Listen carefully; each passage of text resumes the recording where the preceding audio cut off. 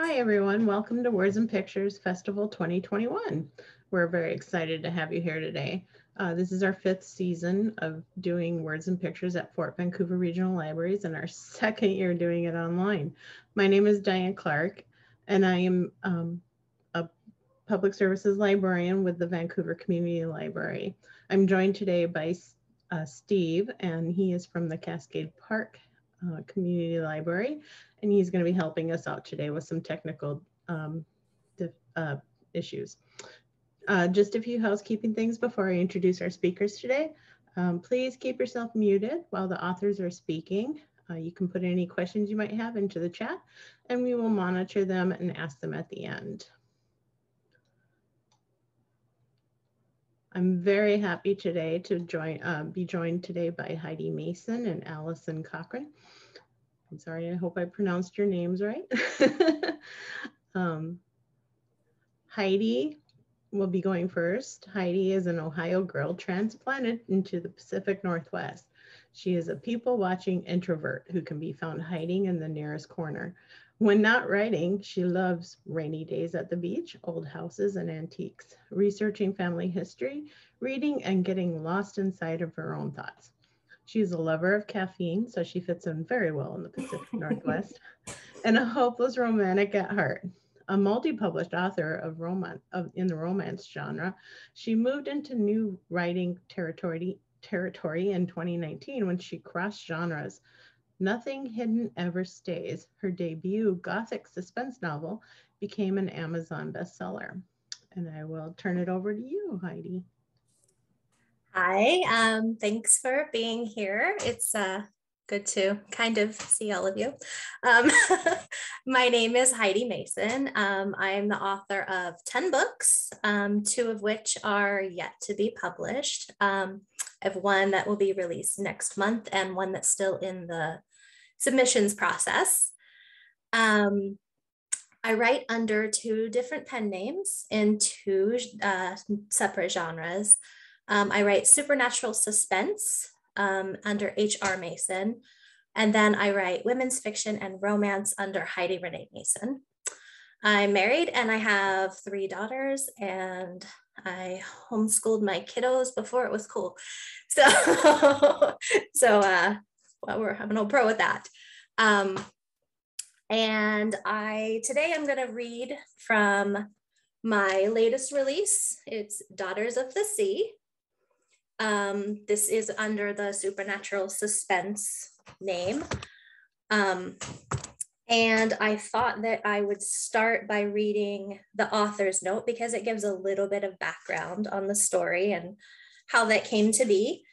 And then I will read, depending on how long it takes, I'll read a chapter or 2. All right, Daughters of the Sea, author's note. Did you know that most of my story ideas begin with a question? Often, I don't even realize.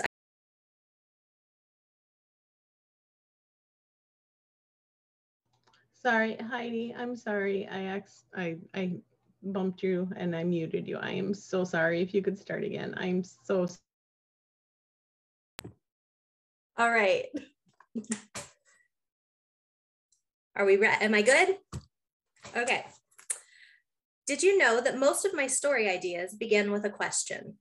Often, I don't even realize I've asked the question until I start looking for the answer. Once I begin digging, it's only a matter of time before the real story surfaces and the characters begin to speak to me. When I began writing Daughters of the Sea, I started out on an entirely different path from where I eventually ended up. I've always been a bit obsessed with Salem, Massachusetts, and witches. The idea that so many people could be wrongfully accused and put to death without any real concrete evidence has always blown my mind. I wanted to write something that had to do with history because I adore historical research, but I also wanted to throw in a bit of the supernatural as well. Salem and witches seemed to be the perfect fit.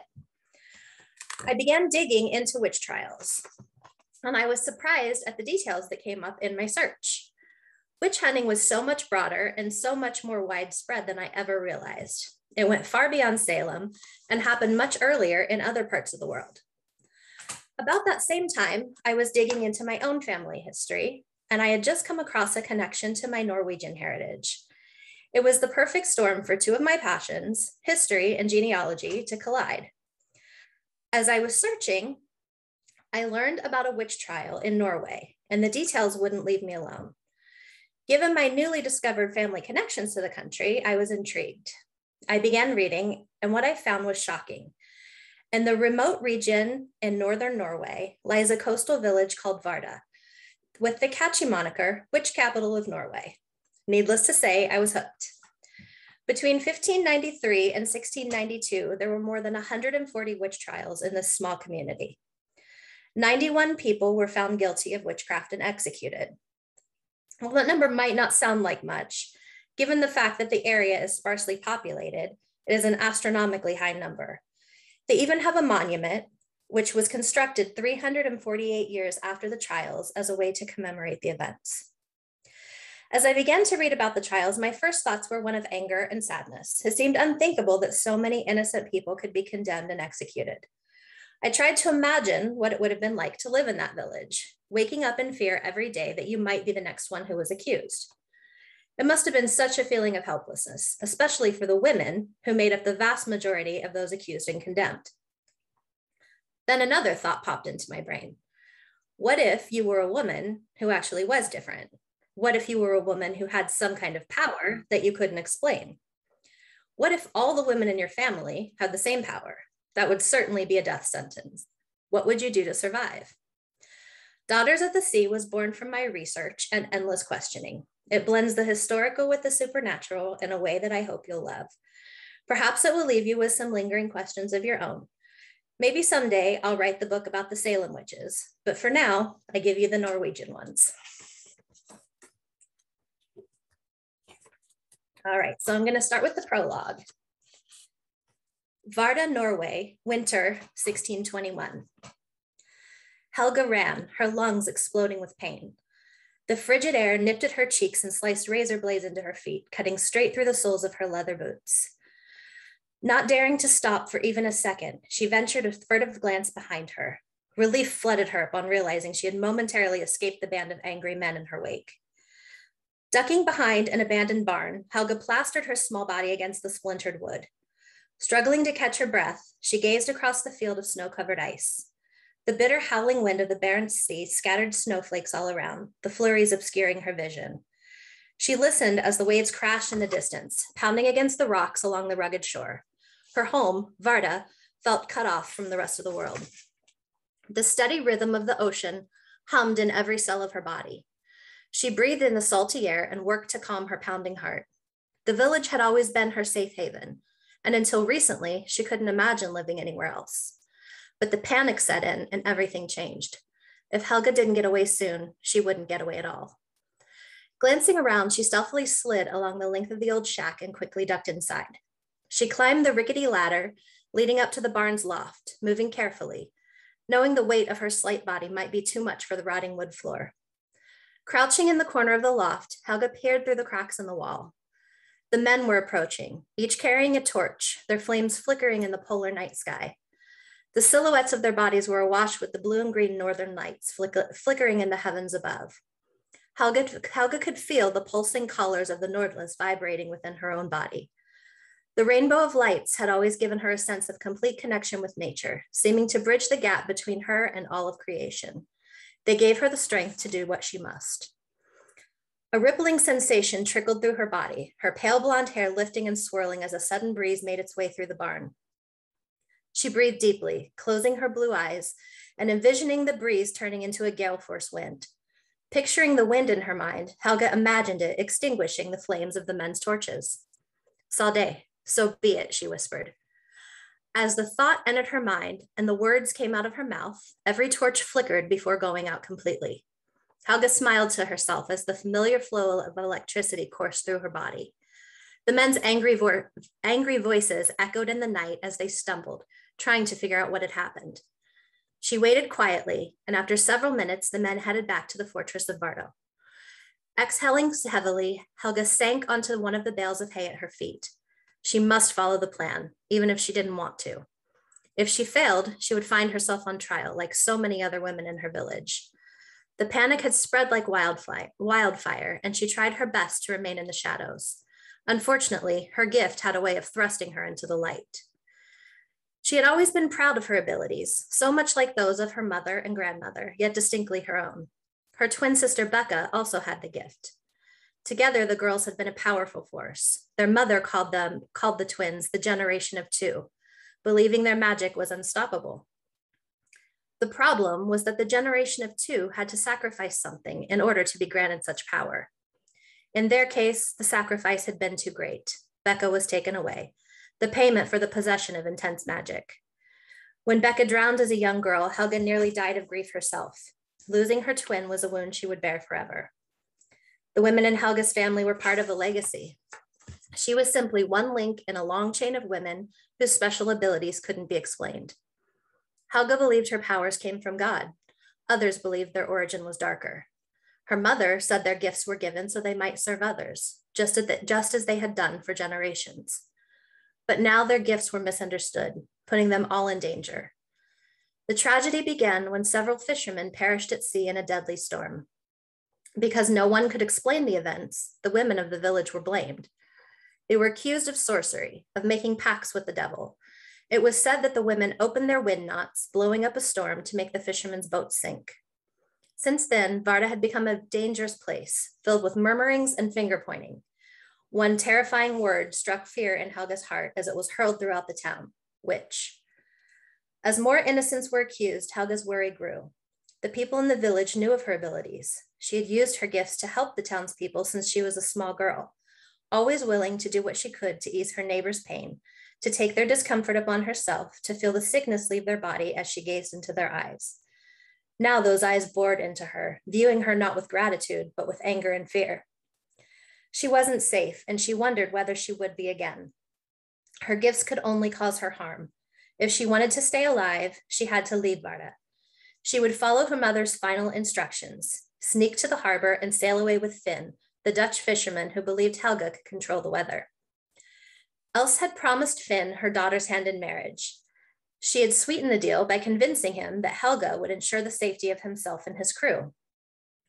It was her mother's final act of love, a dangerous effort to keep her daughter safe. Helga had no idea what awaited her beyond the shores of Varda, or if she would ever return to her beloved village.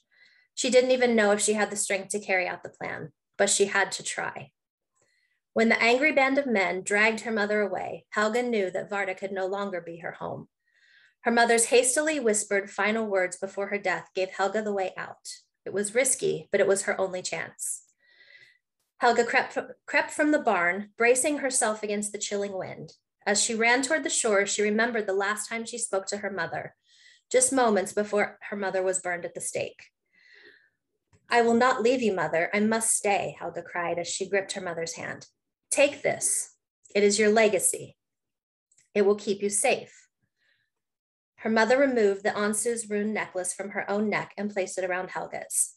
"I can't leave you," Helga sobbed as she rolled the pendant within her fingers. "I'm not long for this world. You must go." Her mother's beautiful eyes were wild with determination. "Do you have it?" "The book?" "Yes, that book is all we have left. Guard it with your life." "Why is the book so important, mother?" "It tells our story. You will add yours to its pages. Continue our legacy." "Yes, mother," Helga nodded as she sobbed. "My blessed daughter, I am at peace because you will survive." "How can you be sure? Have you seen it in a vision?"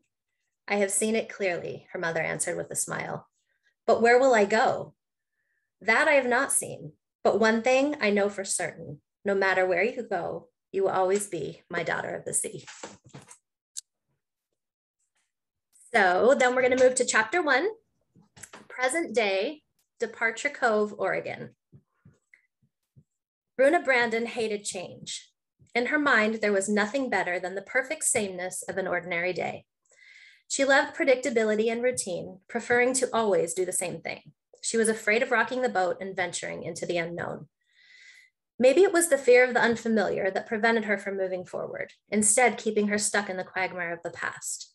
It was the only excuse she had for staying with her abusive, controlling ex-fiance for as long as she had. Bruna had a knack for holding on when she should simply let go. Glancing nervously around the storefront, stacked from floor to ceiling with boxes, Bruna fidgeted with the ring on her right hand. The sterling silver Ansu's rune symbol was given to her by her mother, Asta, for her 16th birthday. A follower of all things mystical, Asta said the ring would inspire insight and wisdom. So far, Runa didn't think it had done much good. She thought Asta's beliefs were a bunch of hocus pocus, but she cherished the jewelry because it came from her mother. Here's another box. Where do you want it? Asta, slightly out of breath, blew a strand of wayward hair from her eyes. I'll grab it, thanks. Runa hefted the box from Asta's hand and stacked it on top of the glass counter. I don't know about you, but I'm beat, Asta sighed. Too old for all this physical labor. Old? I don't think so, Mom, Runa laughed. Asta grabbed her nearby water bottle and took several large gulps. Runa grinned as her mother wiped beads of perspiration from her upper lip. At 47, Asta didn't look a day over 30. She certainly didn't look old enough to be the mother of a 29-year-old. With their long, pale blonde hair, blue eyes, and overall Nordic good looks, the two women were often mistaken for sisters, which never bothered Runa. She had always been proud to look like her mother. But although they were nearly mirror images of each other, their resemblance ended at the physical. Asta, a massage therapist and energy healer, was confident, bold, and fearless. She grabbed life with both hands and held on for the ride. She knew exactly who she was and what she wanted. Runa had always envied Asta's mettle and secretly wished that some of it would rub off on her. In contrast, Runa was fearful, questioning, and uncertain. She was a bit naive, too kind-hearted for her own good, and had a hard time seeing the bad in anyone, qualities which made her the target of abuse in more than one relationship. When Runa finally ended things with her fiancé, it was long overdue. She'd been broken for so long, she couldn't remember how it felt to be whole. When Runa told Asta she was leaving Portland, Oregon and moving to the tiny coastal town of Departure Cove, her mother thought she'd lost her mind. But opening Runa's, her upscale clothing boutique, felt like the right thing to do.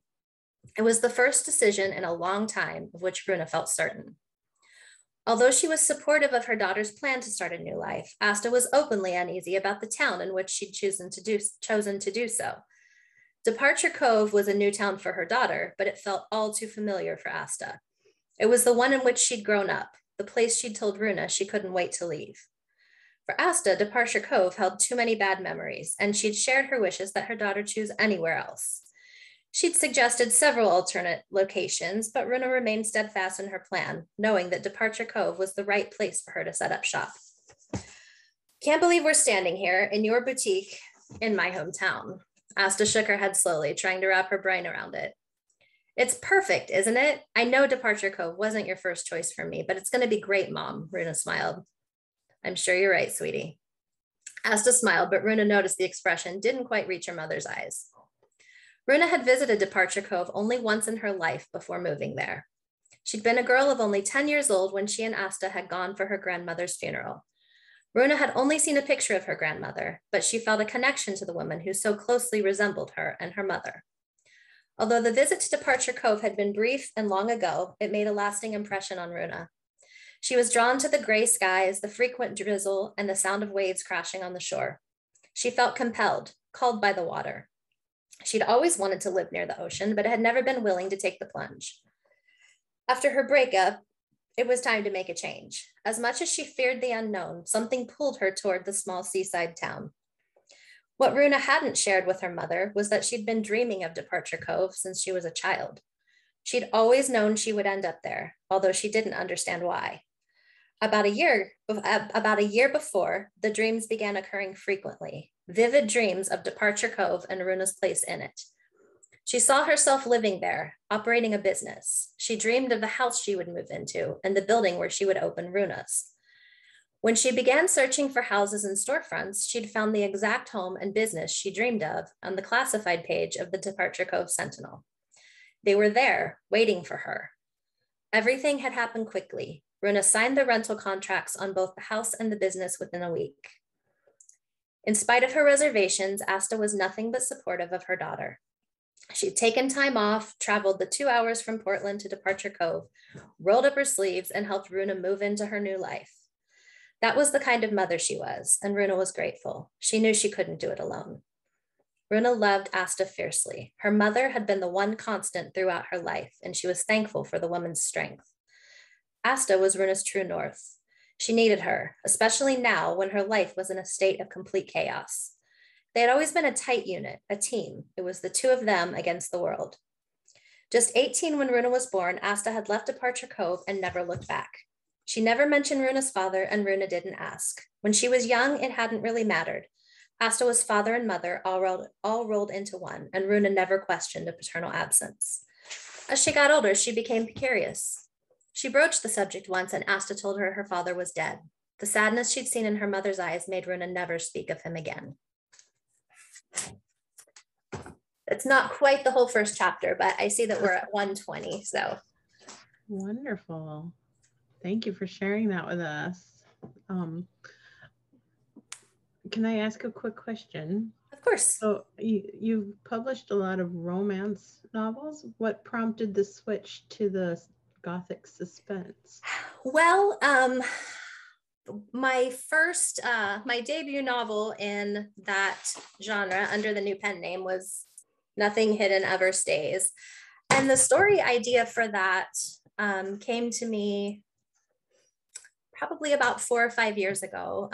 I was reading a newspaper article that I came across from the 1950s, and it was about a serial killer. And he just so happened to live in the tiny little small town that I'm from in Ohio. And I just wondered, how could I have grown up there and had never had any idea?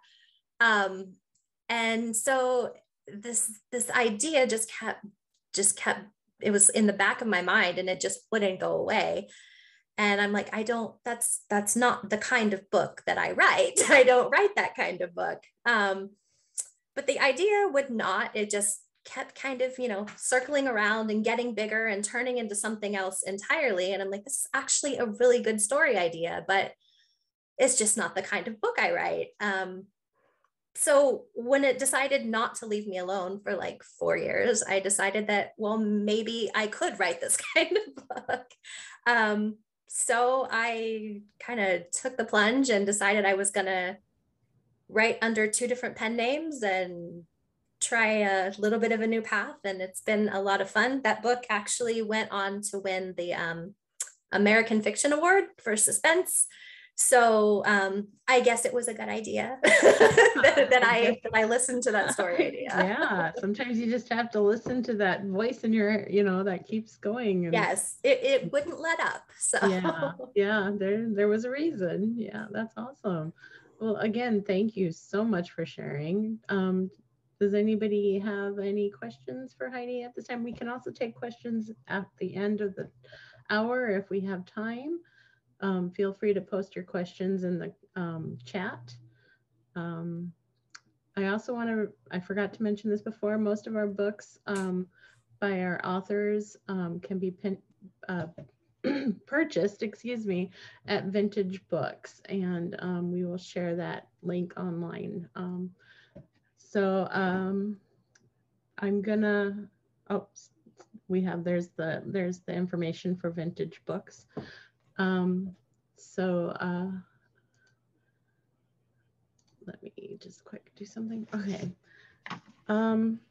So I just want to ask a really quick question too. How has this, our current situation in the world impacted your writing? Has it given you more time to write? Do you find it more difficult to write, or how is that going? Well, when it first started, I thought, how great, all this time at home. But it didn't really work out that way for me. I had a lot of trouble writing. So much of my ideas and inspiration come from watching other people. I love to watch people and just how they interact in the world. And without the ability to do that, I realized that there just wasn't much happening in my brain. So I had a really hard time. I had just started a new book last year when everything kind of shut down, and I worked on it and I tried, and finally I put it aside, and I actually didn't finish that book until August, just a couple of months ago. But I wrote a completely different book because that one just seemed to be working better for the headspace that I was in. So Well, yeah, I know it. If it's interesting to see how it's affected some of our authors that we've had differently, and some people drew inspiration from it, and some people did have the difficulty like you experienced. And I'm really glad that you were able to, finish the one that you worked on, and maybe the one that it's, that you wrote while we were shut down. Maybe that is something that you just needed to do too. So that's awesome. Yes. Well, that one actually is coming out next month. So it worked, Oh, it worked out. oh, good. Okay, I look forward to that. Okay. Next up, I'm going to introduce our next author. Thank you, Heidi. Thank you. That was a wonderful reading. And next up, we have Alison Cochrun. Alison is a high school English teacher living outside Portland, Oregon. And when she's not reading and writing queer love stories, you can find her torturing her teenagers with Shakespeare, crafting perfect travel itineraries. Ooh, that's something I wish I could do. Hate watching reality dating shows and searching for the best happy hour nachos. So I am going to turn it over to Alison, and thank you for joining us. Yeah, hi. Thank you so much for having me. So I'm Allison. I've been a high school English teacher at actually Mountain View High School in Vancouver for 11 years. And then this year, so September 7th, my debut novel, The Charm Offensive, came out. I write contemporary romance. Specifically, I write queer romantic comedies. And so that is the genre of my debut book that I will be reading from here in a minute. And then my second book is also coming out from Simon & Schuster. That'll be a year from now. And that is a like Christmas themed romantic comedy that I'm very excited about. But the book that I'm reading from today, The Charm Offensive, is set on a reality dating show. And so it is a queer romance set within the heteronormative world of reality dating. And so it's about a producer named Dave Deshpande, who is obsessed with fairy tale love and loves orchestrating the perfect romance for contestants who go on the reality dating show Ever After.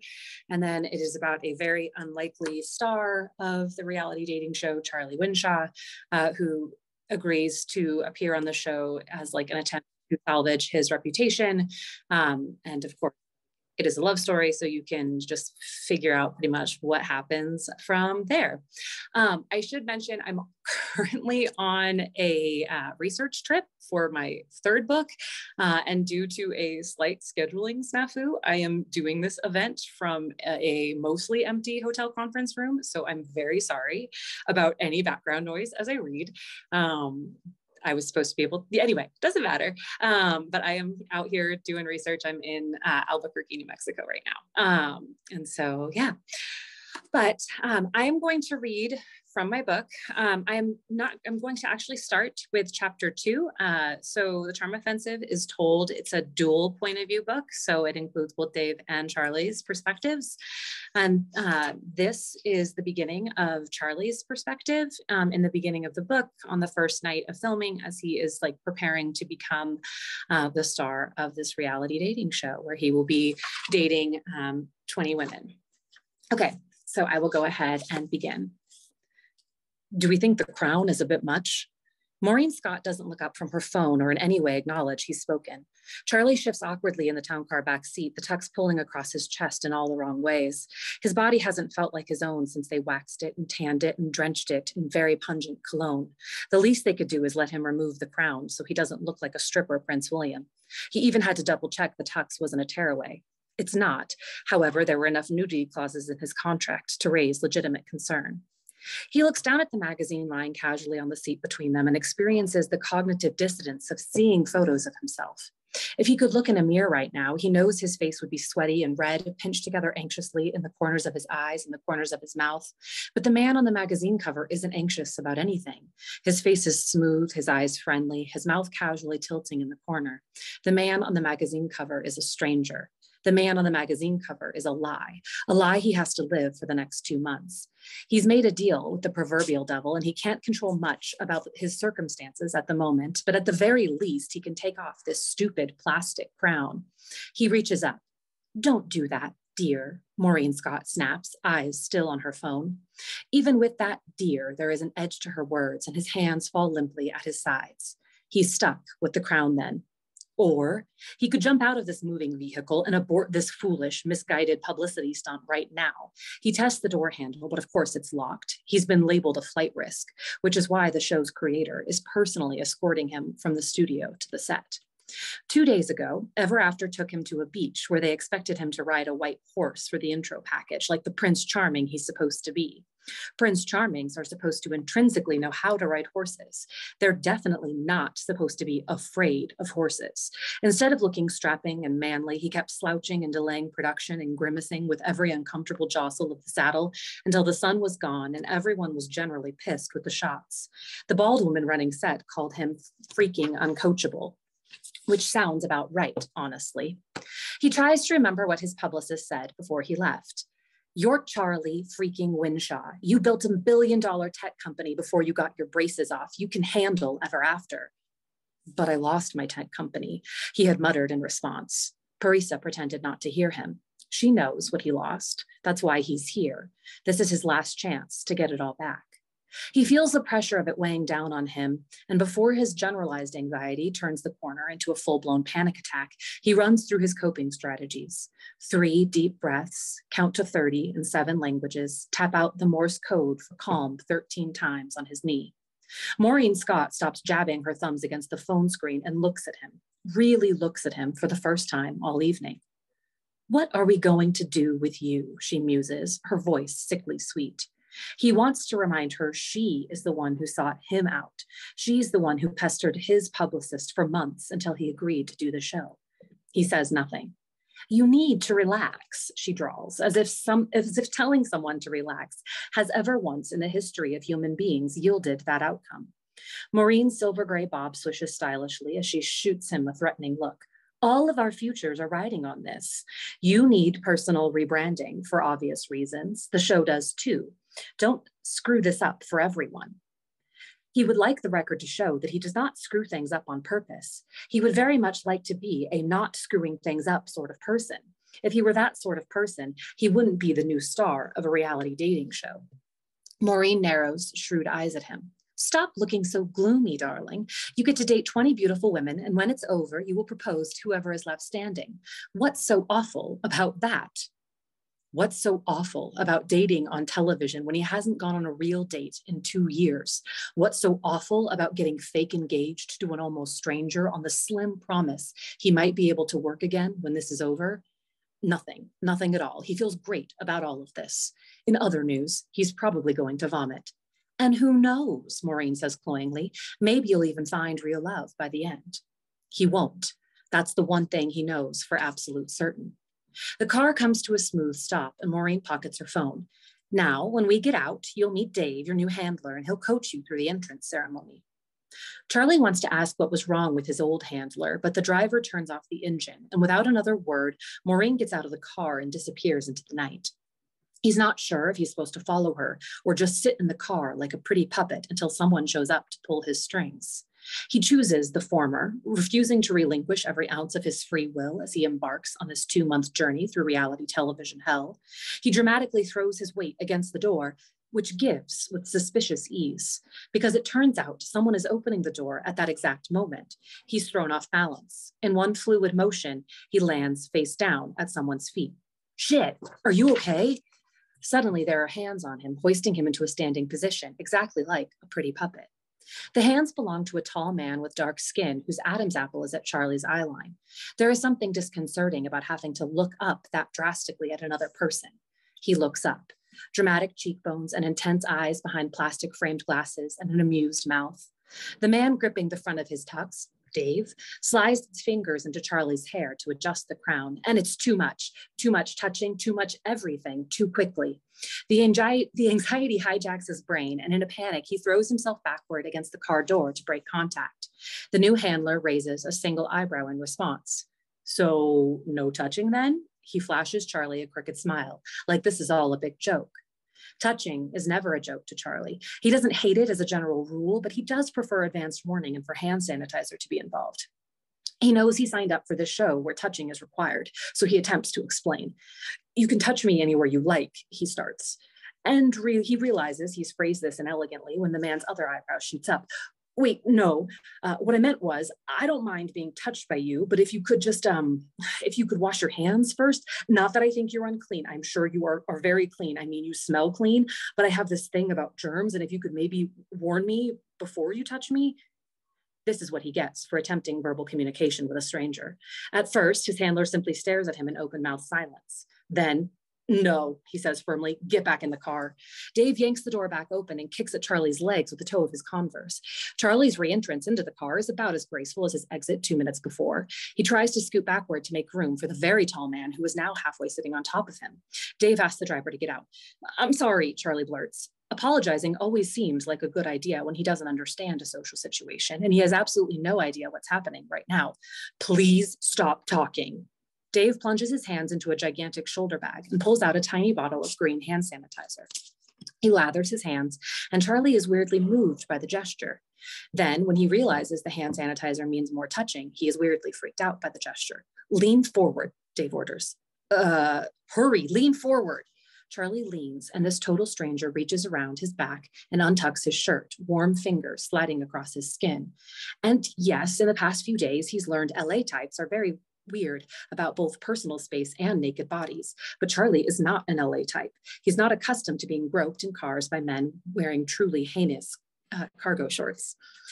Dave's fingers feel like pinpricks every time they make contact as he fondles the nude-colored mic belt wardrobe put on Charlie back at the studio. After 15 excruciating seconds, which Charlie counts out one Mississippi at a time to stop himself from spiraling, Dave pulls away and slumps back against the seat. Charlie finally exhales. Holy shit, dude, you were hot. I what? Your mic. Dave points to the place where Charlie's shirt is now untucked in the back, and then points to his own earpiece, where someone is presumably shouting things. Someone left your mic on from earlier, and you're back in receiver range. Always be wary of a hot mic. Consider this the first lesson from your new handler. Anything you say can be taken out of context. Your soliloquy about letting me touch you could easily be inserted into a very different kind of scene. Oh, he's suddenly reminded it's June in Southern California, and he's sweating without the air conditioning. Right, okay, right, yeah, sorry. From 2 feet away, his new handler studies him carefully behind his glasses. Charlie holds eye contact for 1 Mississippi, 2 Mississippi, then looks down and nervously adjusts his cuffs. Did you get hurt when you fell out of the car? Dave asks softly. You look like you're in pain. Oh, no. Dave dives back into his shoulder bag. I've got painkillers and Tiger Balm and Band-Aids. What do you need? Nothing, he mutters. I'm fine. Dave is cradling an entire first aid kit in his arms. But your face, it's all pinched together like you're in pain. That's just my face. At that, Dave throws his head back and laughs. One of Charlie's chief failures in life is his inability to understand when someone is laughing with him versus laughing at him. 9 times out of 10, it's the latter. It's confusing, Dev notes in a tone that almost makes Charlie think he's laughing with him, because you look like the guy in a fancy cologne commercial, but you're distinctly acting like the guy in an IBS medication commercial. I can be both of those guys simultaneously. Not on this show, you can't. Dave pulls out the People magazine from under him and jabs a finger at the face on the cover. If this whole thing is going to work, you've got to be this guy for the cameras. Charlie stares at the magazine version of himself, fumbling for a way to explain. I'm not that guy. I don't know how to be that guy. This was a huge mistake. The car door behind Dev opens. He manages, quite easily, not to fall out. Dave, what the fuck are you doing in here? We're behind schedule, and Skylar is going to demote us to casting if we don't get the prince to his effing mark this effing instant. The petite foul mouth shoves her arms through Charlie. Jules Liu, nice to meet you. I'm your production assistant. It's my job to make sure that you're where you're supposed to be when you're supposed to be there, and you're not where you're supposed to be right now. Sorry, he stares at her hand, but doesn't take it. You also meet.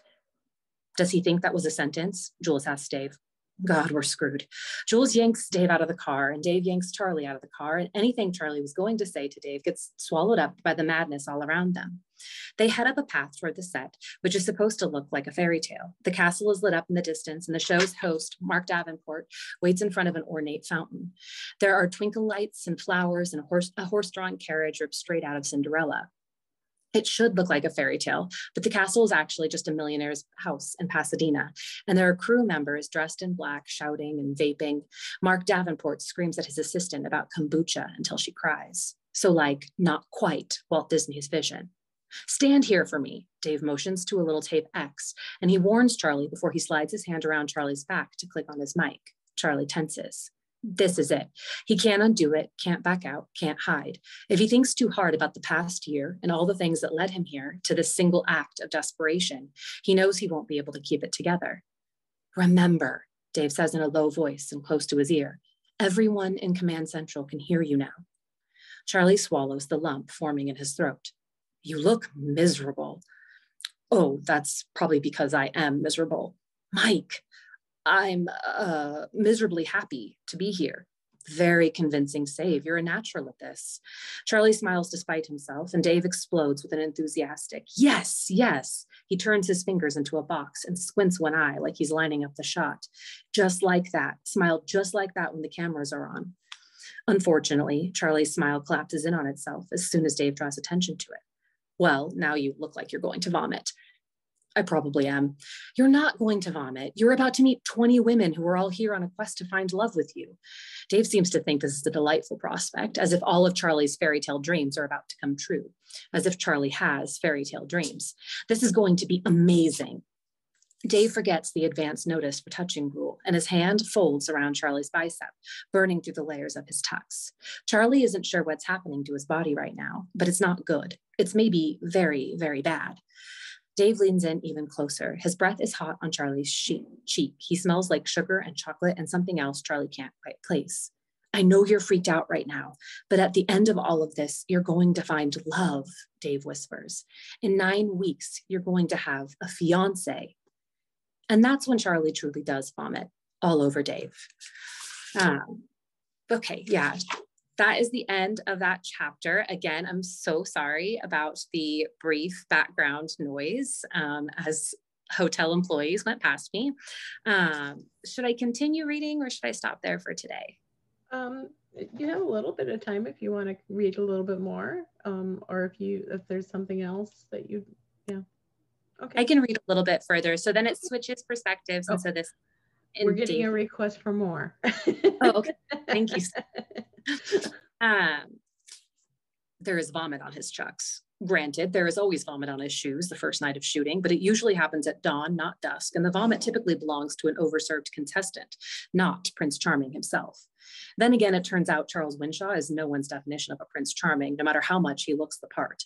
And he really does look the part, broad-shouldered, with the tux doing little to conceal his muscular build, straight-nosed and square-jawed and sweet.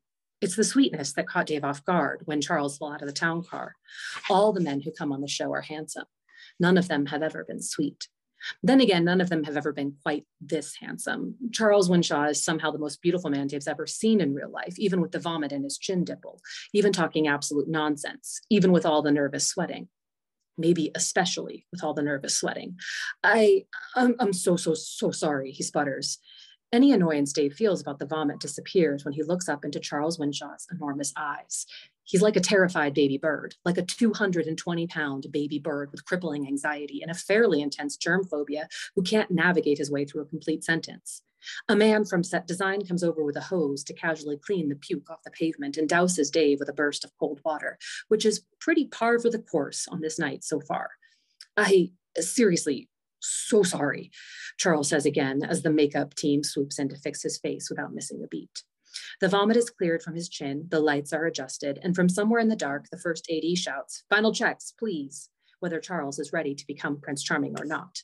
He's definitely not. He looks gray and sickly, and Dave wants to stay by his side, but the AD calls to lock it up, and Dave jumps out of frame at the last second. They're rolling. The sound of horse hooves on wet flagstone fills the now silent set, and then the carriage comes into view, rolling up to the fountain where Charles is waiting. Camera 1 stays trained on Charles, while camera 2 films the door opening. A woman in a blue dress steps out, big blue eyes to match her dress, blonde beach curls, slender figure. She smiles shyly when she sees Charles, a cross necklace framed in her plunging neckline. Her name is Daphne Reynolds, and she's the former beauty queen from Dave's limo. It's no surprise Maureen sent her out of the carriage first. Quite frankly, she looks like someone fed a 3D printer the algorithm for creating an ever after winner. Dave knows from her file that she has a college degree and her father's a reverend, which means she perfectly straddles the line of catering to the show's large conservative fan base without alienating its even larger feminist fan base, who claims to watch ironically. "Hi," Daphne says, her heels now clacking on the stones. Charles does not say hi back. Charles does not move. He stands by the fountain, his arms stiff and awkward and maybe not attached to his body, and he does not react to the beautiful woman approaching him. No smile, not a flicker of lust. Perhaps in response to his indifference, Daphne hesitates as she gets closer, sputters, stops, and briefly looks like she's contemplating a leap over the gate. She takes another step forward, and her silvery heels either catch the hem of her dress or an especially wet stone, and she slips, topples forward directly into the immovable stoic wall that is Charles Winshaw. It's almost a perfect, albeit unconventional for this show, meet cute, except instead of putting out an arm to rescue Daphne, Charles flinches backwards at the physical contact with his chest. She manages to right herself without his help. "Stop, stop," Skylar screams. The director bursts out of the command central tent and into the shot, even though the cameras never stop rolling on Ever After. What the hell was that? How can two sexy people be so offensively unsexy together? Take it again. Daphne's handler escorts her back to the carriage, and they take the scene from the opening of the door. This time, Daphne doesn't trip, but Charles still looks disinterested, and they shake hands like this is a board meeting. So they film the scene again and again. By the 5th take, Jules is turtling into her overalls from secondhand embarrassment. Charles looks like he might vomit, again from all the stress, and Skylar is screaming profanities into everyone's earpieces. Dave has to do something before the season actually is epically screwed. He waves his hands in front of the camera to get Skylar's attention back at Command Central and requests a 5-minute break. Then he darts across the courtyard toward the first limo, where the contestants wait for their carriage ride. "Ladies," he greets as he slides inside, "how's it going in here?" They've all had another 2 hours worth of limo champagne fed to them by their new handler, Kennedy, who looks slightly shell-shocked by their sudden, unexpected promotion. The women hoot and holler in response. They seem to be in the middle of a dance party. Dave briefly mourns the fact that he's not going to be spending the next 9 weeks with these amazing women. "Sorry I abandoned y'all, but they got me working with your Prince Charming." He's a little bit nervous about meeting so many beautiful women. A collective awe ripples through the limo. Perfect. I think he needs y'all to help him loosen up. Dave turns to Angie Griffin, the medical student, and the next woman out of the carriage. Angie has a beautiful heart-shaped face, framed by a pretty afro and bearing a mischievous smile, which suggests she's the perfect candidate for loosening up their tech nerd. "Here's what I'm thinking, Angie. What if you go out there and get him dancing a little bit?" Dave shimmies his shoulders demonstratively. Angie appears to weigh the risk of potential humiliation on national television against the thrill of dancing with Charles Winshaw and slams back the rest of her limo champagne. "Let's do it," she says excitedly, and Dave knows it will be perfect. That part is done. He climbs back out of the limo and jogs back to Charles for part 2. "I'm going to touch you again," Dave warns, and good Lord, Charles blushes as Dave reaches up and adjusts his blonde curls beneath the crown. Dave can't imagine how he's going to survive 9 weeks of being groped by the women. "Okay, I need you to turn it on now." "Turn it on?" Charles repeats each word slowly, turning them over on his tongue. Dave watches his mouth puzzle it out, watches him press his tongue against the back of his very white, very straight teeth. Dave gently reminds himself to stop staring at this man's mouth. "Yes, become the cologne ad guy, whatever you used to do when you had to perform in front of crowds at Winhan. Turn it on." The expression on Charles's face would be comical if it weren't so thoroughly pathetic, and if this man weren't at risk of ruining their entire show. "You can do this," Dave says, without evidence or proof that he can. But he's good at putting his faith in things other people are quick to dismiss. "I believe in you." Dave slides back out of the camera's view. When Angie comes out of the carriage a few minutes later, she sambas over to him, and Charles doesn't look repulsed when he sees her. He lets Angie put her hands on his hips and tango him around the courtyard, and he smiles genuinely for the cameras. It's reality television gold. Skylar sounds pleased in Dave's earpiece. Okay, I'll stop there. Sorry, I went too long. No, that was good. Thank you so much for sharing. Of course. I just wanted to ask you a couple questions. Yep. So, what prompted you to, or led you to write for the queer love stories? I mean, and YA, was it the genre is up and coming and new, and being was it what led you to write for that genre? So I'm a lesbian. So as a member of the LGBTQIA community, I exclusively write queer love stories. The book is also like very much adult, not YA. I like tried to censor the language and to various degrees of success. But yes, it's not a book for. Oh, I'm sorry. No, you're totally fine. No. Okay. That was mentioning just to like clarify that it is adult romance book.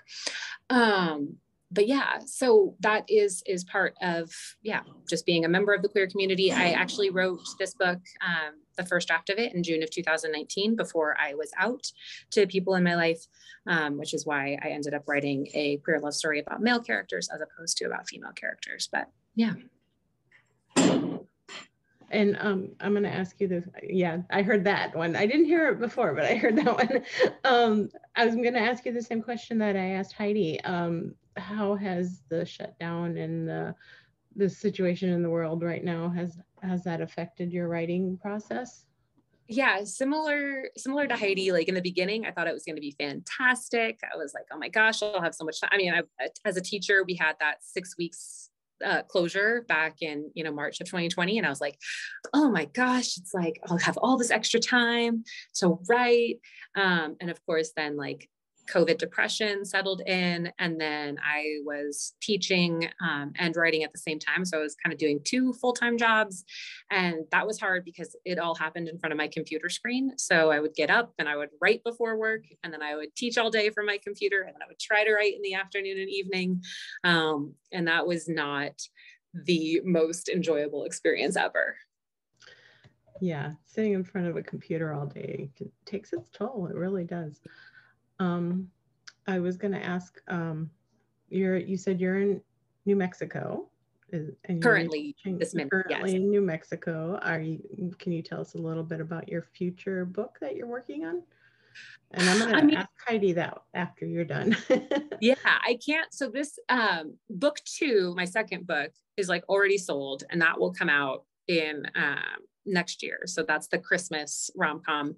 It's a sapphic Christmas rom-com. So it's like a Hallmark Christmas movie, but instead it's like 2 women falling in love. And then book 3 is very much still in the early drafting process. And so I can't really talk about it too much, but I had to go to Ocean Springs, Mississippi for a bit to help out a friend, and had to spend some time there.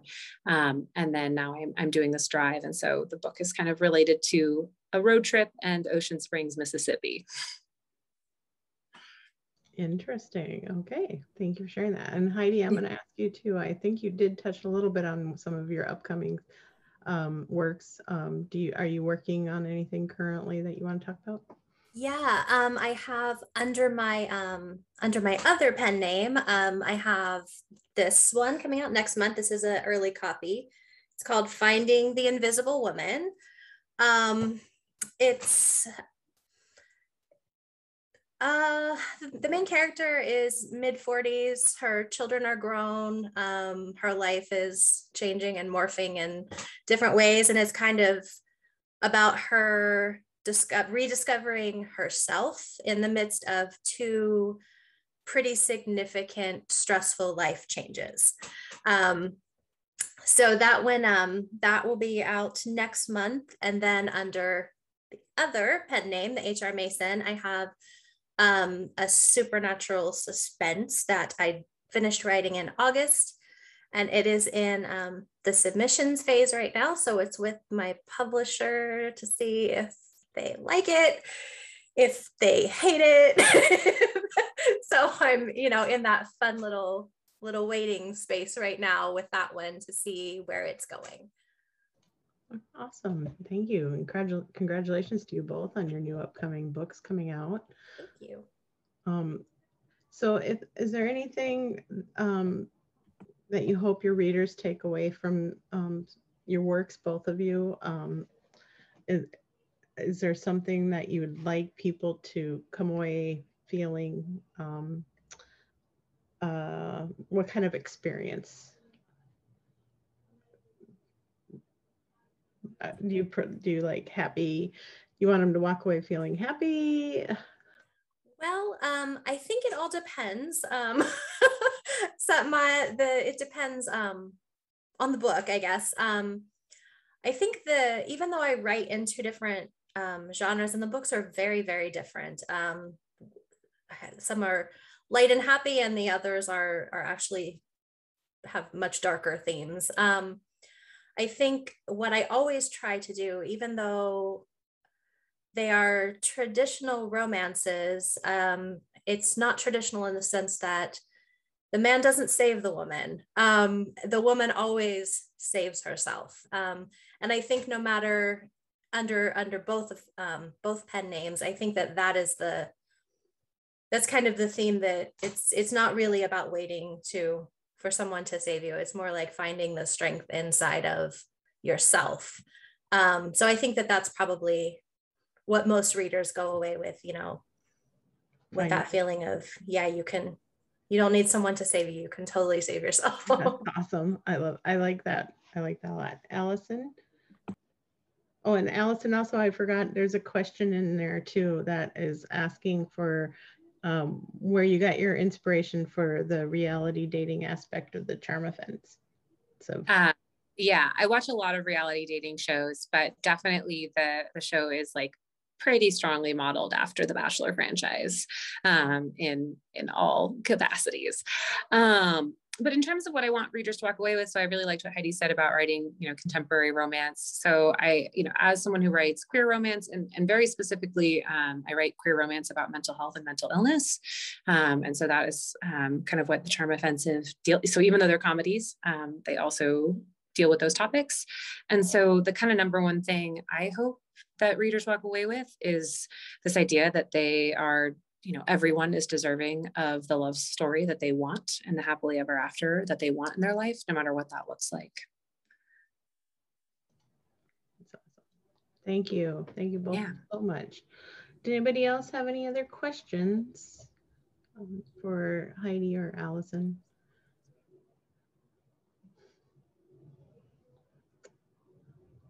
Okay. I want to remind everybody again, thanks, Stephen, for helping us.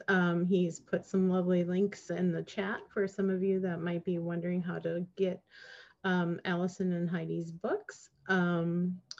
If any of you also want to go to the link www.vintagebooks.net, you can also probably find most of their books. And if you would please refer back to your schedules to find the next session to attend today, that would be wonderful. And thank you again, Heidi and Alison. It's been great having you here, and it was wonderful to hear your books. And thank you everybody for coming. And I hope you enjoyed. And remember, these have been recorded, and they're going to be posted on our website at ferl.org